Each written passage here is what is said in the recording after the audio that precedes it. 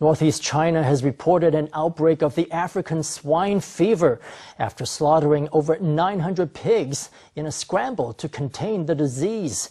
African swine fever doesn't affect humans, but pigs is highly contagious, fatal, and has no cure.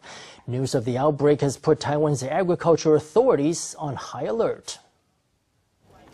Led by a beagle, this quarantine officer weaves through baggage claim at Taoyuan International Airport as the dog searches for the faintest trace of meat.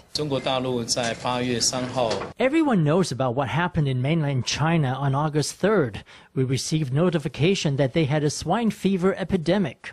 The virus of African swine fever can survive in chilled pork for up to 100 days and in frozen pork for 1,000 days. It was first detected in Kenya at the turn of the 20th century, and it results in death in pigs 100% of the time, as there is no known treatment. The disease spread from Africa and has been detected in Europe, South America, Russia, and now Northeast China, giving Taiwanese authorities cause for concern.